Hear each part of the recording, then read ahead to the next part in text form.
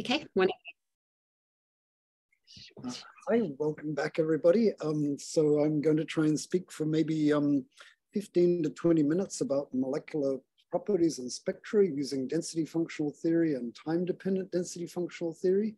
And then I will get two of my group members, I think Leo Cunha and Juan Arias, to introduce the two exercises that you'll then be doing for roughly the remaining 20 minutes as we try and get back on time to finish by 1:30. All right, so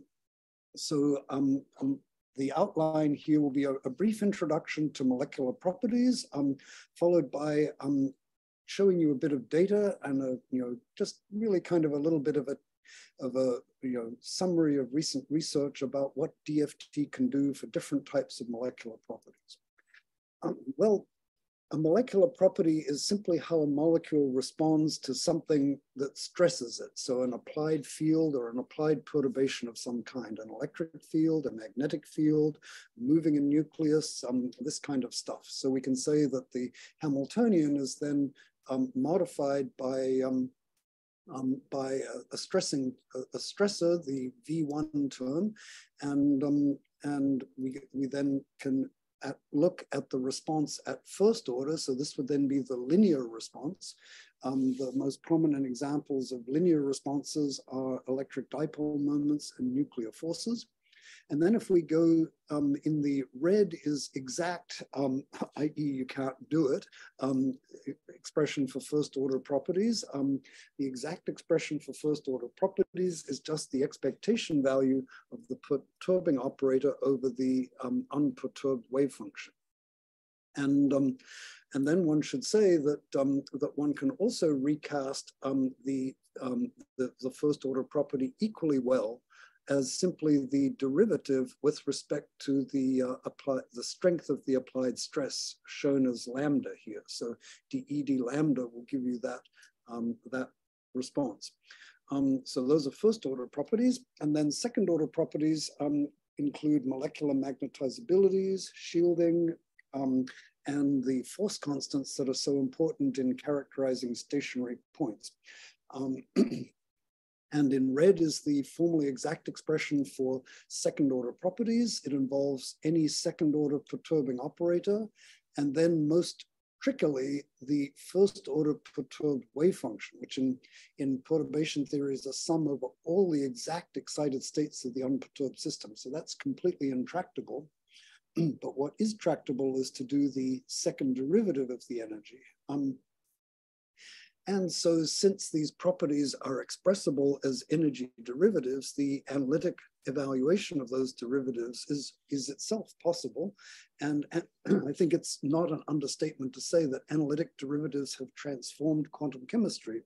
And the person that we should pay most tribute to in that is Peter Poulet, who in the late 1960s, so more than 50, over 50 years ago, basically introduced the SCF analytic gradient.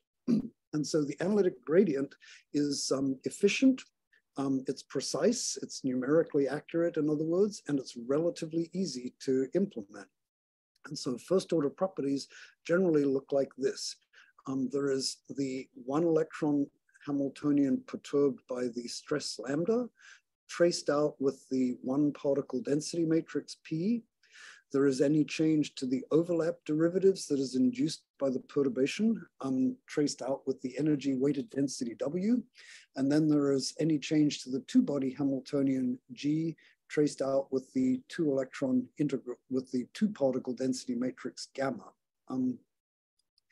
Analytic second derivatives, or Hessians, are less efficient. That is, while first-order properties have compute cost that scales exactly the same way with system size as the ground state energy itself, second order properties, at least most of them, will scale 1 power of system size higher because you're typically making a quantity that itself scales with system size. And you can then write out the terms, and that's, you can see it's difficult to implement. You need the density responses, P lambda, for instance, and the two-particle density responses gamma lambda, and the energy weighted density responses W lambda. These are the things that make second order properties difficult.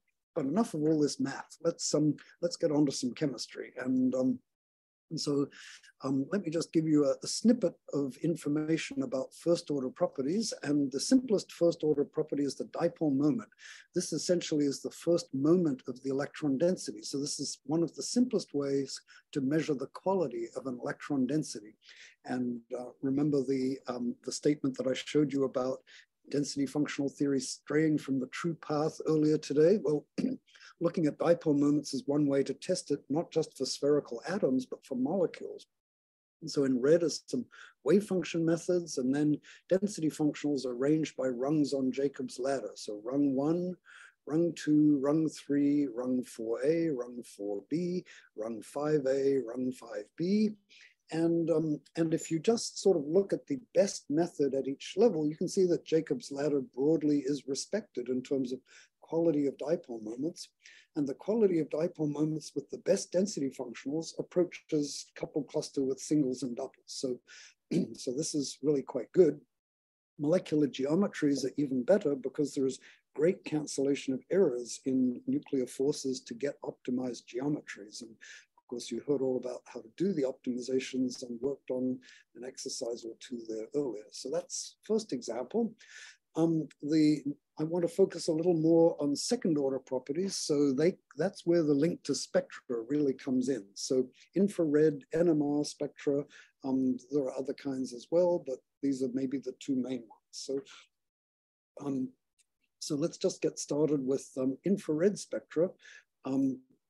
The quality of harmonic vibrational frequencies that you get out from density functional theory depends somewhat on the functional you pick. It also depends somewhat on the geometry you pick.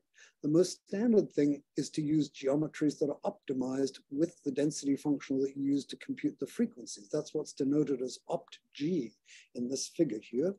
And then you could also use towards the best geometry, and that's TBG. And you can see that the root mean square error for different density functionals, again, arranged by rungs on Jacob's ladder here from left to right, depends on which geometry you pick. The results are worse if you use the optimized geometries from your density functional, as opposed to using the theoretically best geometries. But if we just concentrate on the way you would typically do it, which is the blue bars, you can see that rung 2 is significantly poorer than rung 3. We're comparing the harmonic calculated frequencies against harmonic benchmark frequencies here. So this is an apples to apples comparison. Any error that shows up is solely due to the exchange and correlation functionals not being exact. You can also see that going from rung 3 to rung 4A gives you very slight improvement, not much. And also you might notice that the classic functional B3 lip is pretty much as good as any other functional here. Nothing's much better than that. And going to rung 4B, you notice that things are not much worse, but they're definitely not better either. So Jacob's ladder is not quite fully respected here. So when you are thinking about computing harmonic frequencies, and this is for a set of covalently bonded molecules, you can't do much better than B3 lip, even today. It's quite interesting to see. If you go to non-covalent interactions, as for instance applied to the EDA methods that Yueji was just telling you about, you see a rather different picture. Using the optimized geometries, there are quite significant errors in the high frequencies. These are above 1,000 wave numbers. With GGAs, they come down quite respectably with meta-GGAs. Again, not much, if any, improvement at the optimized geometry with either hybrid GGAs or hybrid meta-GGAs, but you do see some advantage for for our dispersion-corrected density functionals here, which are the best of the hybrids for frequencies on the non-covalent set. So anyways, yeah, so these are a little bit expensive to compute. We'll do an exercise that I think Leo Cunha will introduce for you about doing some frequencies on a nice model system. And you'll get to play with Q-Chem's capabilities here yourself. To compare against experiment, you you are not comparing anymore against harmonic frequencies. You're comparing to the real vibrations of the real molecule, and real vibrations are anharmonic. And so it's common to scale vibrational frequencies computed harmonically to get the best agreement possible for for direct comparison with the experiment. And it's kind of interesting to see the scale factors for frequency and for 0-point energy. B3 lip stands out as having a scale factor of, well, basically 1 for 0-point energy. Yet real 0-point energies come from anharmonic frequencies, whereas B3 lip ZPEs come from harmonic ones. So this gives rise to the well-known expression that B3 lip is too good. It's doing better than it should, since the scale factor for ZPEs is basically 1. The RMSs in wave numbers here are also impressively small for a range of methods. Again, we don't see anything that much beats B3 lip, especially with dispersion corrections. Other methods are roughly comparable, almost comparably good, but not as good. So that's interesting. That's a few takeaways on frequencies.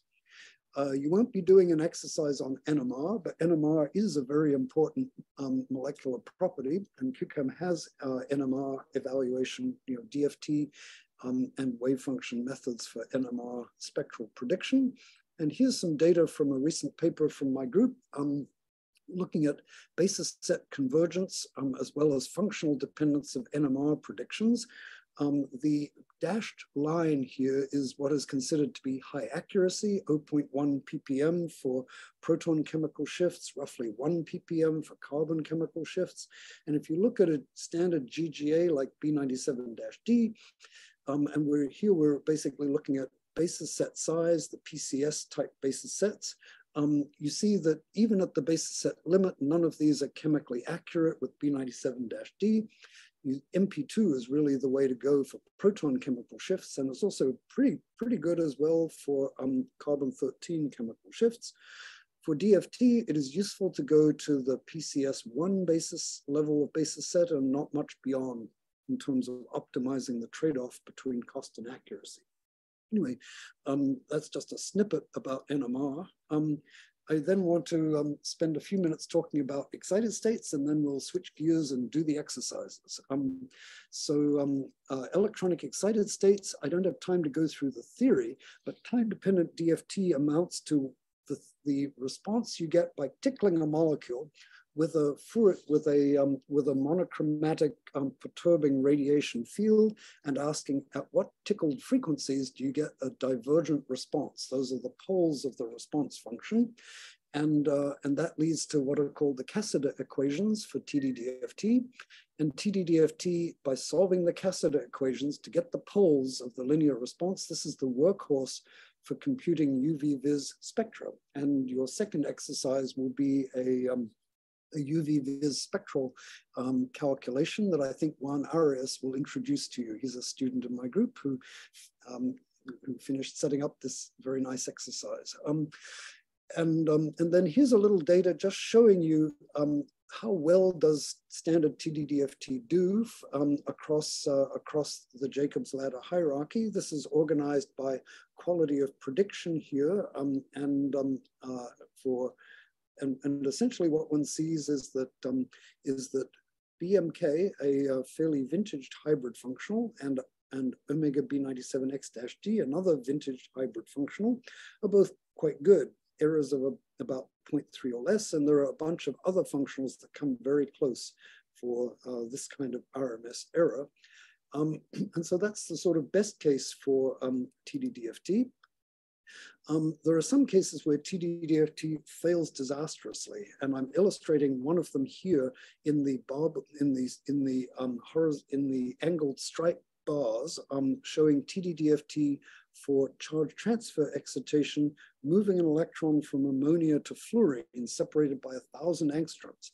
And you see the results vary all the way from roughly 0 energy cost to move the electron through to a pretty decent number, which is the Hartree-Fock number of over 12 electron volts, because you've got to pay the ionization energy of ammonia.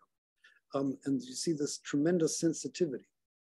So TDDFT breaks down due to these adiabatic approximation errors in charge transfer excited states and also core excited states. So for systems like that, or problems like that, you need to do something different. And one useful different thing to do is orbital optimized density functional theory, which Q-Chem has very nice capabilities for, leading capabilities for, in fact. You see what happens if you do OODFT in the solid bars. All that functional sensitivity that you see in TDDFT for charge transfer states gets lost. And now we get reasonable invariance of the predicted result with respect to functional.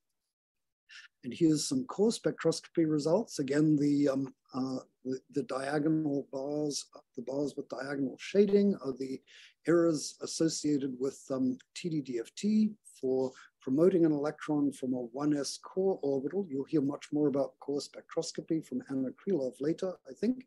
But this is just to show you that TDDFT has substantial errors for core spectroscopy. And look how beautifully they get cleaned up by doing OODFT.